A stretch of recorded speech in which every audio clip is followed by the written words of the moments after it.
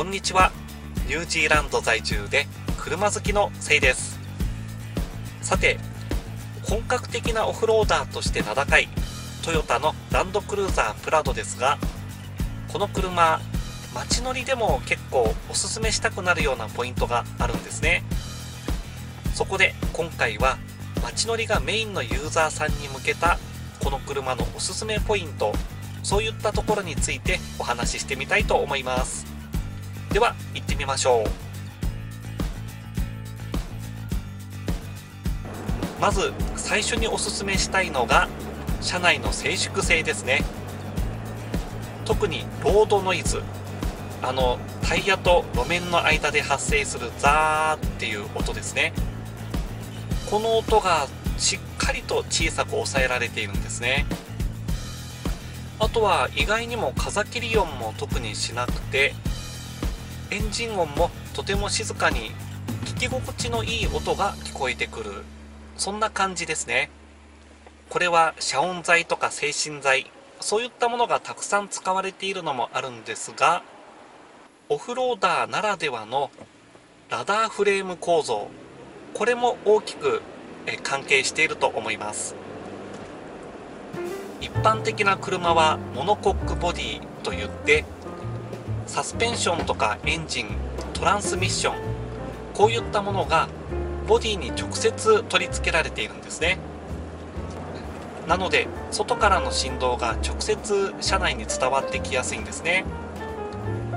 それがラダーフレーム車の場合は、鉄骨のように頑丈なフレームにサスペンションやエンジン、トランスミッション、そういったものが取り付けられていて、その上にボディをかぶせてある、そんな感じの作りになってるんですね。そのおかげでロードノイズとかエンジンの振動、こういったものが直接車内に伝わってきにくい、そんな作りになってるんですね。あと車内がちょっとうるさめの車に乗ってるとよくあることなんですが、車内にこもったボーっていうような音ですかね。あの音をずーっと聞きながら運転してると、だんだんと頭がボーっとしてきて、結構運転疲れが出やすいんですよね。それがこの車の場合、そういった音がないので、頭が疲れないというか、意識がボーっとしてこないので、変にだるーく疲れたなーっていう感覚がないんですね。これも長距離を運転するドライバーさんに勧めたいポイントの一つですね。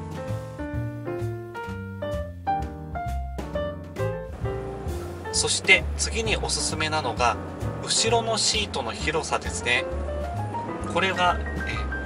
前後長が特にしっかりと取られていて、私の身長は約178センチなんですが、前のシートを一番後ろに下げた状態でも、それでもまだ膝に若干の余裕があります。まだ前のシートの背もたれに当たらないんですね。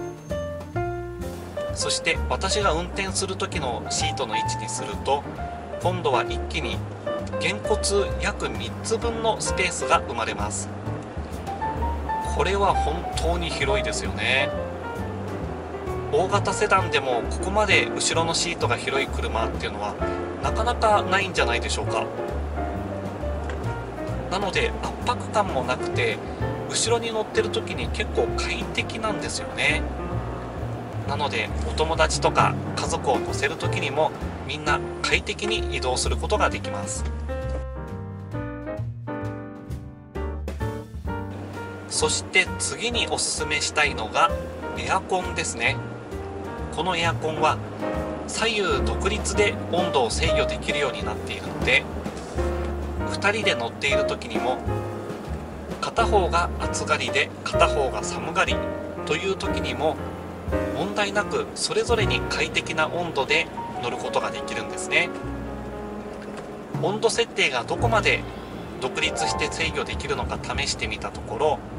片方は最低の18度、もう片方は最高の32度に設定することができました。左右でここまで大きな温度差が設定できるっていうのはすごいですね。そしてエアコンの制御はこれだけにとどまらず、後ろの席にもエアコンの吹き出し口がついているんですね。これが2列目と3列目の席それぞれに頭上から風が吹き出すようになっています。そしてこのエアコンの温度とか風量を後ろの席も独自に操作できるんですね。ちょうどセンターボックスの後ろ側の部分についているつまみで操作することができます。なのでシートの広さも相まって前の席も後ろの席もみんな快適な状態を保って移動ができる、そういったとても快適な車に仕上がっています。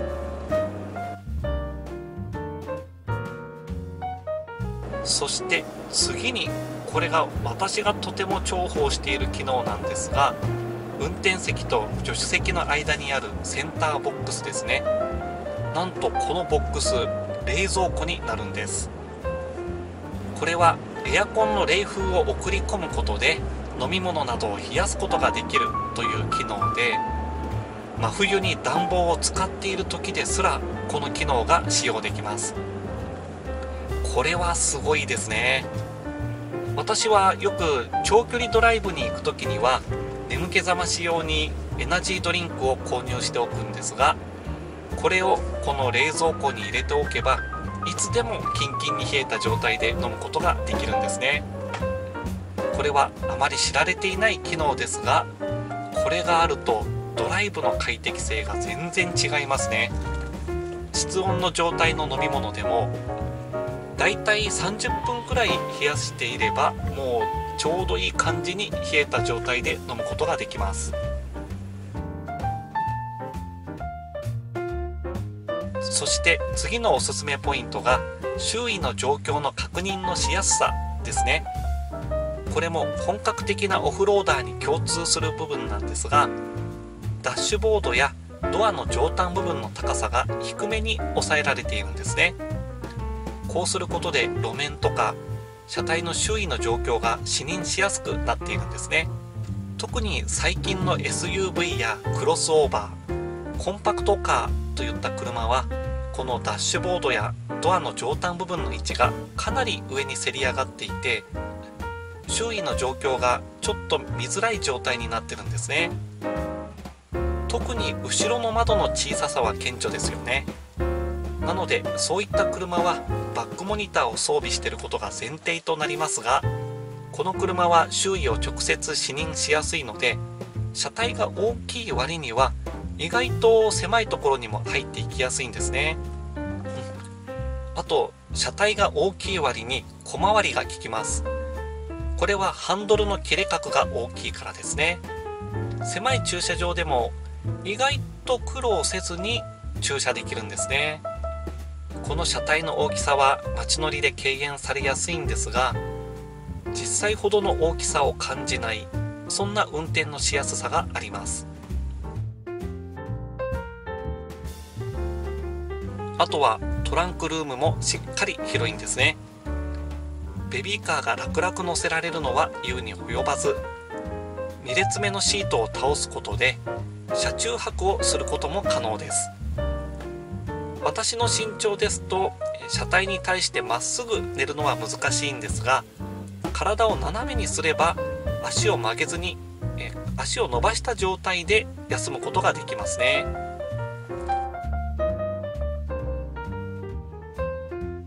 そしてシートの座り心地もなかなかいいです。シートに座ってみると単に下からクッションで支えているのではなく、シートに触れているももとか腰、これを包み込むようにして支えてくれてる感覚があって、長時間運転していてもももとかお尻が痛くなりにくいんですね。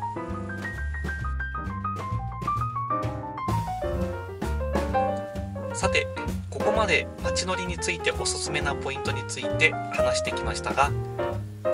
総括としては車内が静かで長時間の運転で疲れにくくて、そして意外にも小回りも利くので、街乗りでも大柄な車体の割には運転しやすい、そんな車に仕上がっています。これまで特にオフロードとか行かないからこういった車には興味がなかったという方も、この機会に次購入する車として考えてみてはいかがでしょうか。あるいはこういった車に興味のない奥さんを説得するための材料として使ってもらえたなら嬉しいです。では今回の動画は以上で終わりです。いかがでしたか？今後もニュージーランドから様々な情報を発信していきますので、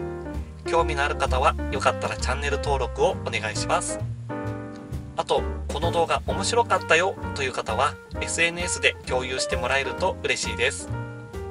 ではまた次の動画でお会いしましょう。